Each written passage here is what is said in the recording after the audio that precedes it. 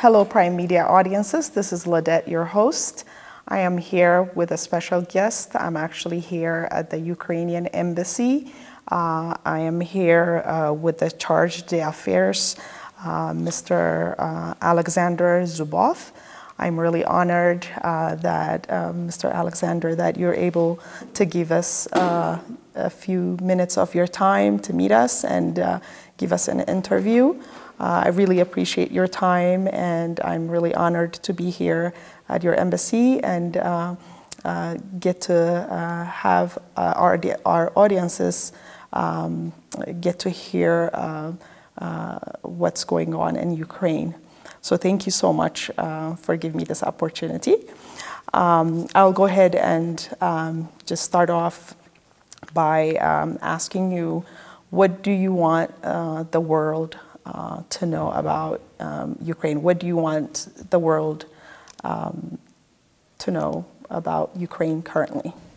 Thank you very much. You are here. We are very pleased to see you, to meet you. You know, as all civilized world knows these days, these weeks, that Russia started unprovoked war against Ukraine. They invaded my country. Every day they kill our people, children, women. So today we have 11th day of that nightmare. We try to be strong, and with this I would like shortly to explain for our Ethiopian friend, for our friendly Ethiopia, what was the beginning of this all. In 2014, Russia annexed one of Ukrainian arm, Crimea, with people who live there because Russia has at that peninsula a military base. After that, according to their tactics, they issued a lot of Russian passports and created a situation allegedly people suffers. That's why they annexed it in 2014. Ukraine has been trying to negotiate all these 8 years, starting from 2014. But Russia, just after that annexation, illegal annexation, they broke international law. They started conflict on the east of Ukraine, Lugansk and Donetsk region. It's very small area here, very small area, and they pump it with weapon, with terrorists, and all these 8 years they stand it against Ukraine. As for 24 of February this year, terrorists created line which they strictly control it. I mean that nobody from Ukrainian side nobody could threat or any kind of violation to that people who live there. And it's still part of Ukraine? Yes, because those parts of Ukraine are our brothers also. I mean, people, civilians. We never could do this, and terrorists prevented it by their iron curtain. With weapons, they stand on the east. So, 24 of February this year, early in the morning, like fascists in 1941, they attacked Ukraine from three directions. First one was from Chernobyl area, from Belarus. Second one was from Crimea. They tried. And third one attack was from this eastern part, which were pumped by Russia with terrorists.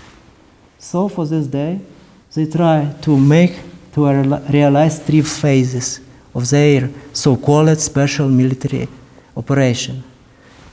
So they want to block capital of our country, Kiev, and they want to make a corridor from Crimea, which was annexed in 2014, make corridor to another illegal territory which was created in Moldova, Pridnestrovia. They want to cut us off from the sea and make this corridor. And third one, terrorists from the east would like to attack our, this is administrative borders. They try to attack it and also to block Kharkov, the biggest cities of Ukraine, Zaporozhye. There is a power plant. And here, Chernobyl. You remember Chernobyl? 1986 was, yes, excellent.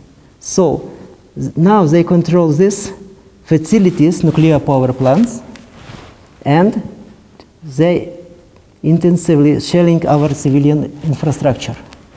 Because Russians want to create humanitarian catastrophe, you know.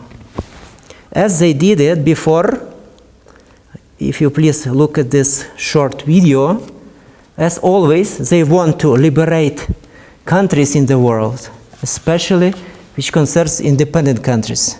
It was Transnistria in Moldova, Georgia,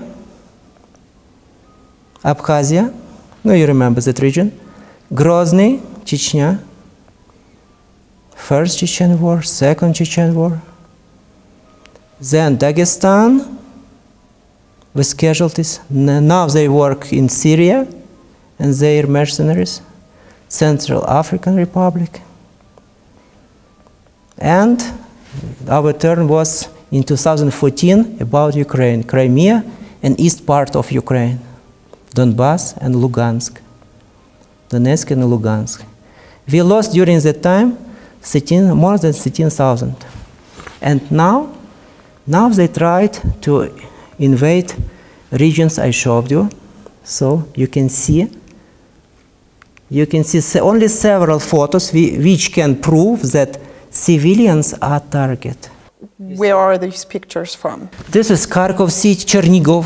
This is from Kiev, street civilian. This is private sector near Kiev, Irpin, if you know. Irpin, Bucha, 20 kilometers from Kiev, private sector. I mean, people, single people live there.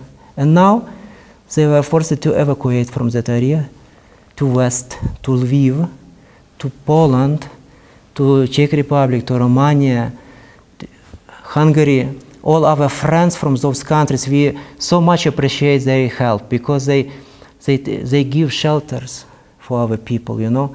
Early in the morning, 24th of February, people were awoken by the explosions.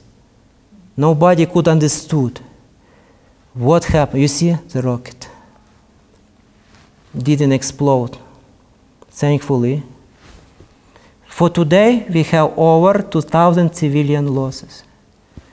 51 child is dead because of Russia invasion.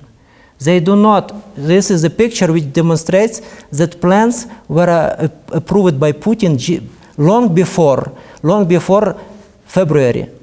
11th of February, President of France visited Putin, tried to persuade him not to invade. Putin agreed. 15th of February, Chancellor Scholz from Germany visited Putin. The same tried, all civilized world tried to persuade. United States also tried to persuade, warned about sanctions, drastic sanctions, but Putin didn't listen to anybody. He made it before, the decision before those days. This, as you see, this is security pass. One of southern cities, Nova Kakhovka, it was prepared for civilians by Russian troops. This is security pass. They can move between the cities with this. So you can imagine how long and how deep was preparation to this war from Russia. And now Ukrainian forces try to deblock the cities, and we are very well confident, I mean Ukraine is confident that invaders will be eliminated. All who came to us with a weapon will be eliminated, or they will withdraw their troops. Who's going to be eliminated? Russian invaders. Ukraine will eliminate everybody who invaded. At the same time, we try to negotiate. We tried to start negotiations. We suggested. What do you mean by Ukraine is going to eliminate? We will not stand if aggressor will come and block and go to our cities and kill people. All with weapon, I mean Russians, who are now on our territory, will be eliminated. What is the reason for this situation? I think you did talk about exactly what's happening right now, but in regards to Ukraine, for the world to know, what is the reason? You said that President Putin has been getting ready for this, and what is the reason? For him? What is the reason that they have entered Ukraine? Yes. In our opinion, his country is big. He created it like a fortress, those territories. From this that we can see, Transnistria, Moldova, Georgia, about Abkhazia and so North Ossetia, Dagestan. After that, they try to make protection fortresses because Russia is afraid of West, you know. Afraid of what? West. Western countries. Oh, Western countries. Yes. You mean the European countries? Putin doesn't know what is democracy, development, civilization, you know. He just knows what invasion, war, conflict, like that. That's why when in 2014 our society made a sign of dignity, because as you know, President Yanukovych, who was at that time, he stopped our European Union integration process. And he ran to Russia, escaped to Russia. Yanukovych was their man who tried to make Ukraine closer to Russia and under Russia. It is like today, these days, Putin did with Belarus, with Lukashenko. He brought troops to Belarus. He located his strategic weapon, and he tries to use Lukashenko and his troops for attacks Ukrainian territories. Okay, so President Putin does not want the Western influence. Is that the reason why he's in Ukraine? The democratic system that the Western influences, or is it because there's other interests in Ukraine? He wants to make Ukraine his territory, as he did with Belarus. He is desperate of the idea to renew Soviet Union, which collapsed in 1991. And he does it in the same way, and even these days. What about Ukraine's status within the NATO?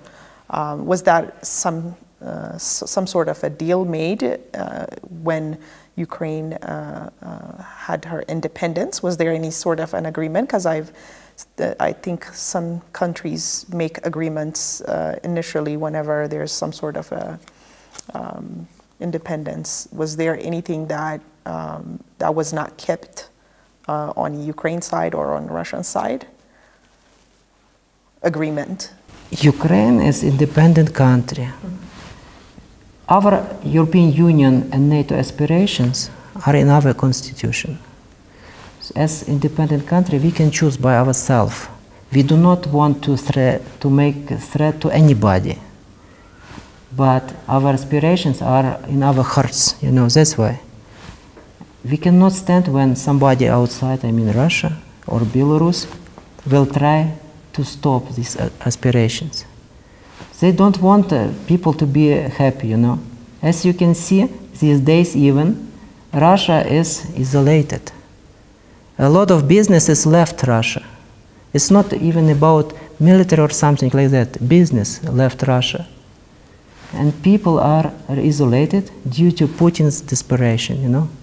He doesn't care about people and about anything because he is a dictator. He worked a long time in KGB, you know, security of Soviet Union. He worked in the field of propaganda and misleading, you know. He twists the situation professionally. That's why these days he says that he liberates our country. Can you imagine if any other country, independent country, can be liberated from something by invaders? Now we live in 21st century. It's not mid-ages. Chapter of United Nations strictly says about it, that every country is, you know, independent, can choose the way of development, its development. So there was no agreement, or there was? I mean, absolutely right. Countries need to choose. The reason why I ask those questions is because globally, some areas, in the world, for instance, tomorrow, if let's say, if China chooses, to have some sort of cooperation with a country like, Mexico, and starts building a military base there, that would be a perfectly independent thing for Mexico to do, or vice versa for China. But it obviously can cause some sort of a conflict or issue with the neighboring United States. That's the reason why, I asked, is there any type of agreement in a sense of, is NATO's expansion a threat to Russia? I think you already answered that. But what are some of the steps taken to ensure that Russia doesn't have those concerns?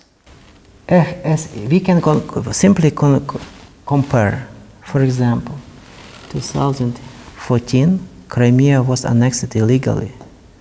Nobody threatened to Russia. They just wanted to keep their military base, So this was first move from Russia against Ukraine.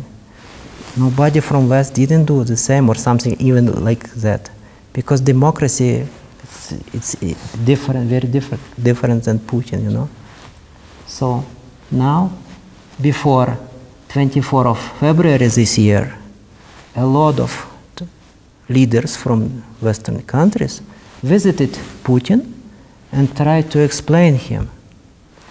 He didn't choose the peaceful way. He suggested NATO countries unacceptable conditions. So he didn't accept. How can be possible to withdraw NATO troops up to the line of 1997? Yes.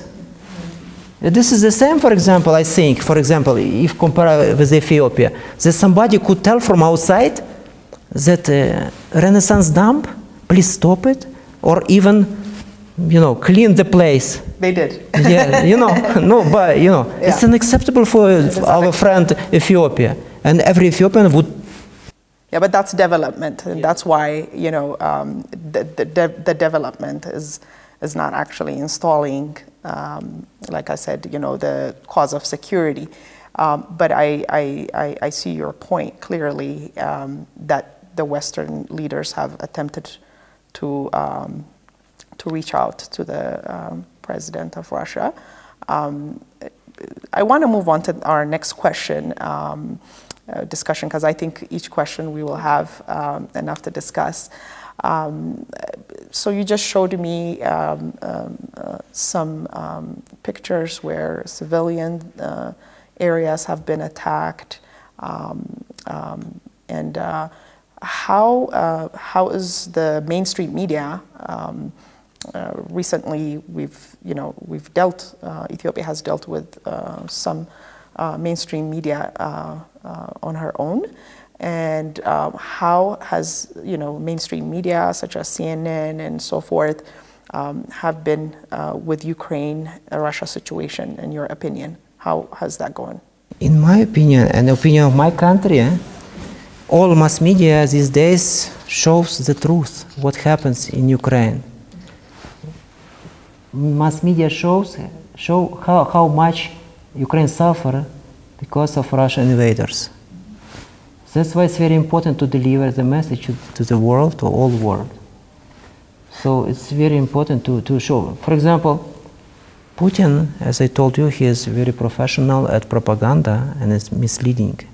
So he tries to say that he is liberator. But actually, as I told you before, today is 21st century. It's not mid-ages. He cannot just do annexation or invade any country and say, that's why, because my parliament decided, or I decided to do it, you know. We have United Nations. We need to follow rule of law. That's why. Nobody can just go inside in country and kill and you know, rape and everything. That's why yesterday in Hague, prosecutor started trial against Russian invaders and Putin personally. And I hope that everything will be investigated quickly and Putin will be brought to the justice for that.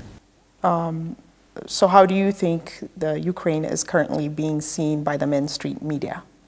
Western? Yes. I think correctly. Yes, everything, as I see on the streets of Addis Ababa, everything is shown to people, to Ethiopian friends, what happens in Ukraine, how much we suffer because of this invasion, about humanitarian situation, because everything is connected, you know. Humanitarian catastrophe, which is caused by Russia. It is next step. It is about students from many African countries. Some cities which Putin tries to block. For example, Sumy. A lot of students from India and China stuck here. Why he does it? He tries to to attack civilian infrastructure, to make people panic, you know, because he, as good KGB, security officer in previous, he understands if will be panic, it will be easier to take the city. That's why he tried to block main cities. This is his main story in this invasion, and students stuck here, and at the same time, his Ministry of Defense tried to make a lot of ways, fake ways, for evacuation from that area. Maybe you remember in previous, when was Debaltsevo and Ilovaisk, when Russia surrounded, took in circle that cities and promised that people and troops can go freely by Green Corridor. And just after people went by this corridor, they were executed. Russians executed those peoples. You know? That's why the same he tries to do in these cities. So what does negotiation look like for, obviously the world, including Russia and Ukraine, do not want continued conflict, humanitarian catastrophe.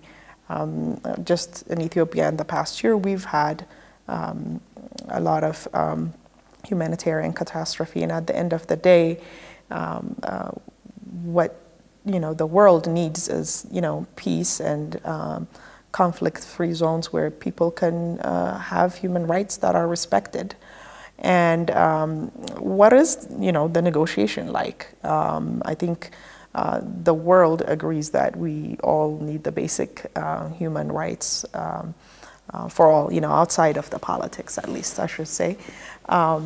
What is the negotiation like? How is that going, or what do you think is going to happen? From the first day of that invasion, all of us in Ukraine pray for peace. Our president suggested negotiations from the very beginning of this invasion. But Putin tries to escape it because he loses a lot these days in Ukraine. Loses what? Russian troops. Okay, so he's... Over 11,000 of Russian troops already killed in Ukraine. Okay, so 11,000 over. Ukrainian soldiers have been killed? Russians, yes, sorry, invaders, yes. 11,000 Russians. Yes. More than 500 armored vehicles, more than 60 aircrafts, combat aircrafts. So Putin loses these days. He planned to invade and took Ukraine in 3 days only. But today is 11th day. 11th day we stand against him. We appreciate very much our EU family partners. And we stand there, and Putin understands he loses his face. That's why he tries to make the stakes higher. He's sharing civilian infrastructure. He promises people about green corridors for evacuation. And after that several hours, he refuses. You know, he tries to make people to be nervous, extremely nervous, and feel panic. And today, we have third round of negotiations. Okay. He doesn't want to make peace in Ukraine because he declares unacceptable for Ukraine conditions. For example, we need to forget about our heart, he says. He wants us to admit that Russia is not Ukrainian. You know, the same as somebody would say to our sisterly friendly Ethiopia, please forget about Alpha Shaga. No, you know, the area. We cannot, because it's a part of us, like arms, legs, you know, like head. So do you see any hope in the negotiation? Yes, sure. That's why our partners from European Union. Who are the partners? Your partners? From European Union, okay. Turkey, Israel, they try to persuade desperate Putin to sit at the table because we need to talk and we need to find some points, win-win points. It's not about that we need to be floored, you know. We need, first of all, stop shelling and shelling civilian infrastructure. Then, this first stage. After that, Russian invaders must be withdrawn from Ukraine. So this is very easy for any country. We cannot negotiate when bombs are falling on our heads. That's why.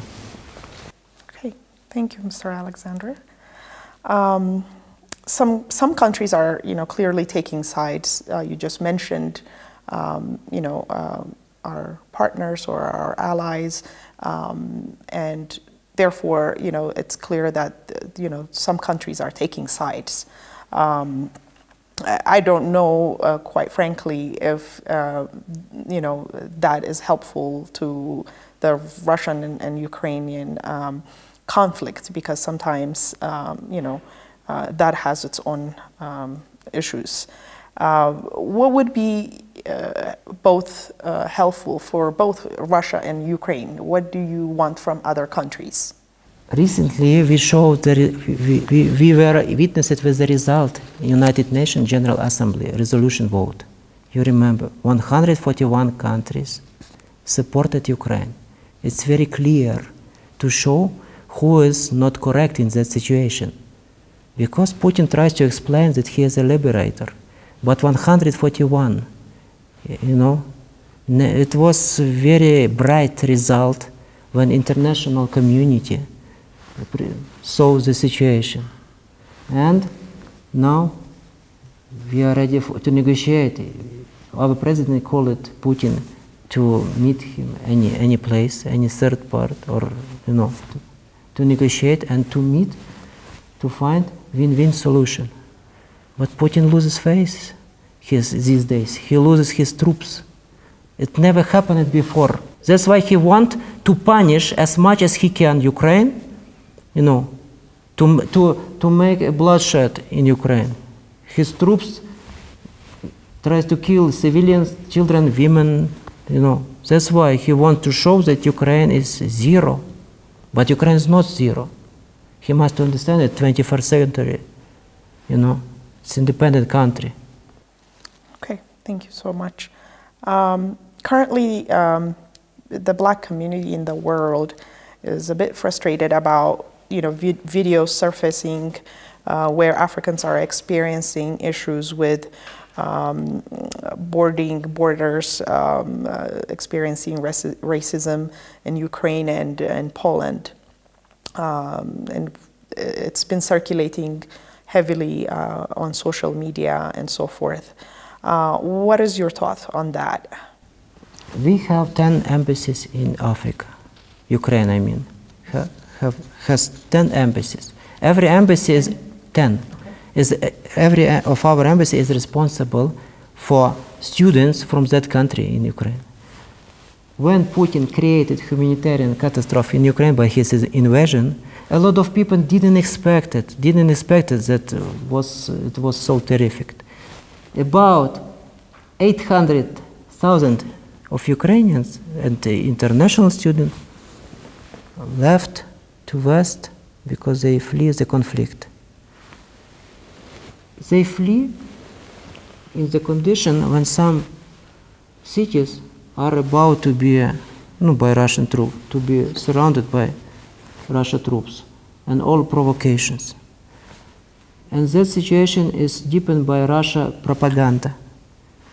Today, President of European Council, maybe you know, unveiled the statement where he condemned Russian propaganda because the same time with invasion on the field, Putin started informational war against Ukraine, and all his information troops try to blackmail, you know, and make the situation bad. That's why we heard about cases. But for this day, we have a lot of witnesses from African country students, video proofs, who already left to Poland, our friends, to Romania, to other countries on the West. And they prove by video that situation was twisted by Russians. And everything went okay when they were transported by trains, buses, cars, you know. All conditions on the border, on the Ukrainian border, is equal for any nationality, regardless of the nation or color of skin or, you know. So, Mr. Alexander, are you saying that there was no racism or blocking borders in, you know, with the African students, or they did not experience being told? No, nobody expected that war, because just before 24th of February, Putin waved by his head that everything will be okay, he will not invade Ukraine, that he is for peace, and so on, so on. Nobody expected. Next day, everybody in Ukraine was shocked, you know, by this unprovoked invasion. That's why people were so scared. They started to flee the conflict. And Ukraine, for this day, Ukraine created simplified the procedure of check-in on the border as much as it possible. People even, I mean foreign students, can cross the border even without passport. We cooperate closely, I mean, our embassy with the embassy of Ethiopia in Berlin and our embassy located in Africa, as I told you, they cooperate closely with their counterparts. We know our embassies know exact amount of students, leaders of that groups, and they cooperate every day, communicate. Some people stuck in Sumy because Russians, you know, they cannot be evacuated without threat of their life. Ukraine tries to secure the situation as much as possible and then to provide people with transport to be evacuated.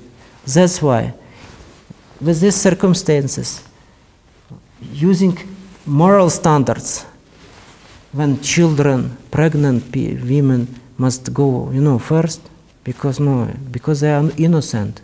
at all. That's why Russia tried to twist the situation, because their usual way to disinform, to mislead, that's Thank you, Mr. Alexander. I think this is the end of our interview. I really appreciate you for taking your time from your very busy day and inviting us over to the embassy. Thank you so much. Prime Media audiences, this is Ladette, your host. I'll be back with another special guest. Until then, thank you very much.